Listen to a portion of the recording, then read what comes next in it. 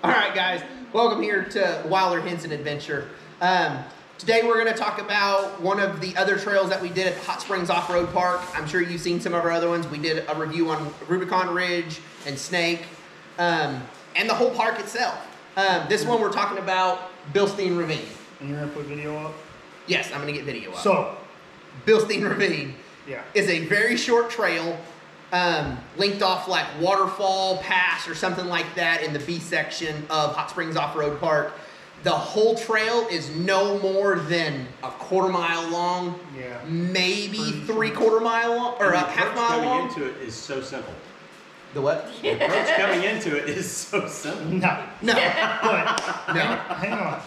I just want to give an FYI, or apology, whatever, about the video because it rained and water got on the camera, so it is a little fishbowl. Sorry. Yes, it is that. But we'll have the video of it. I'll have the full-length video of the trail. Again, it's a very short trail, but let me tell you, it is a fun trail. There's a lot of off-camber. There was some scraping. We brought both Gladiators down it.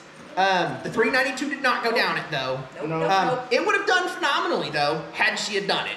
But we brought both Gladiators and they did great. We had a little two-door JK as well. He did great. And Uriah's no name, JK or XJ. Sorry.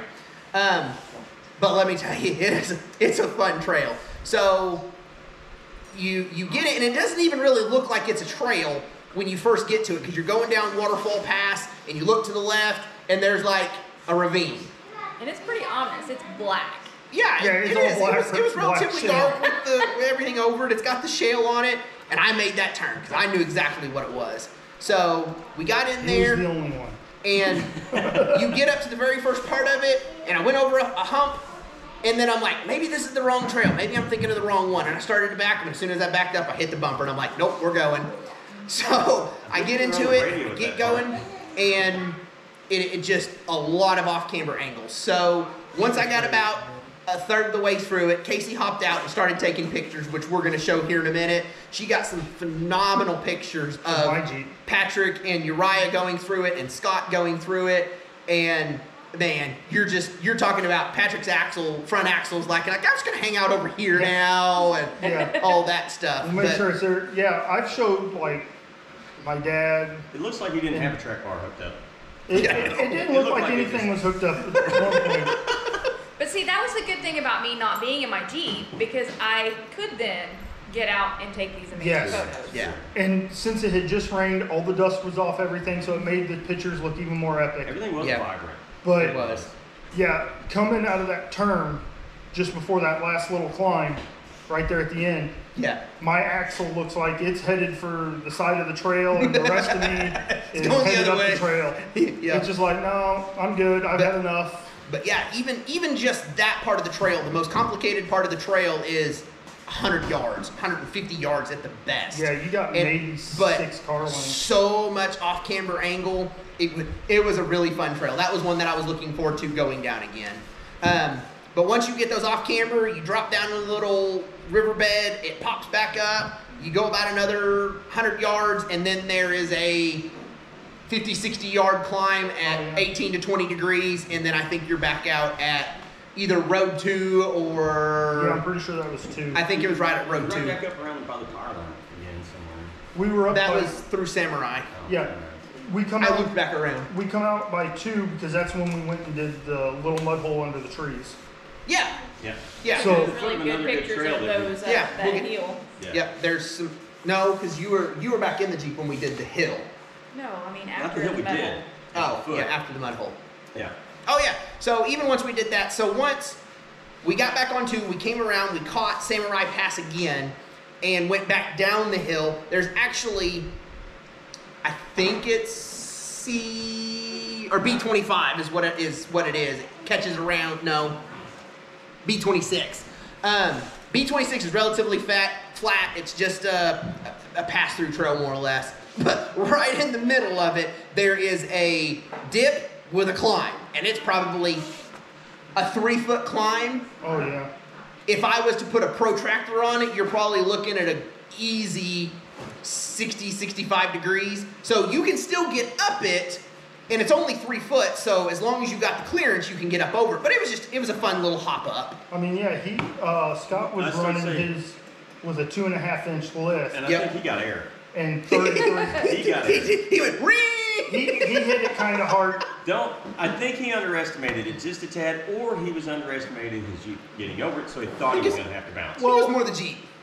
It was also the fact that it was his first time really off-roading, and he was in a manual transmission. Yeah, he had that. He had that disadvantage too. Yeah. He went everywhere we went. Oh, he did. Yeah, And he did a great job. He really And he did. never complained one time. Until he'd seen his hitch. Yeah. And then he's like, well, dang it. But oh well. Yeah. Yeah, he's a good guy.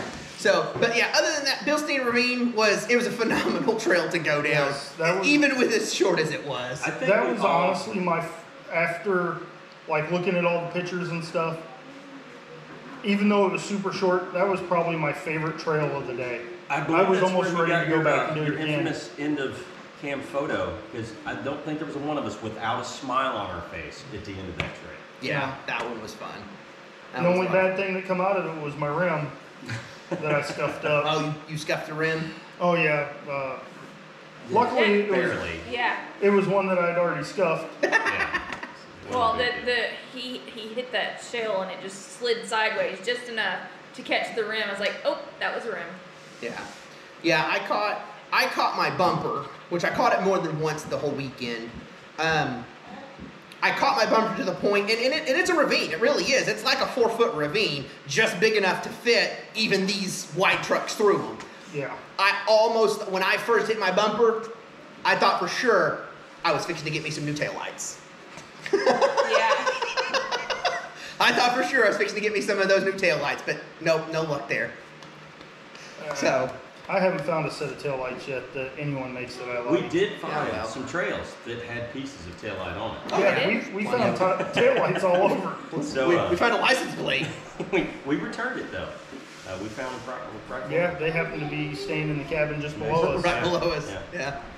So, but all in all, that was Bilstein Ravine. I hope you enjoyed the pictures. Any thoughts on Bilstein? Do the trail. Do it. I like being a rider on that one. So We got to take Beast on it. If we go back, we've got to get Beast on Bilstein.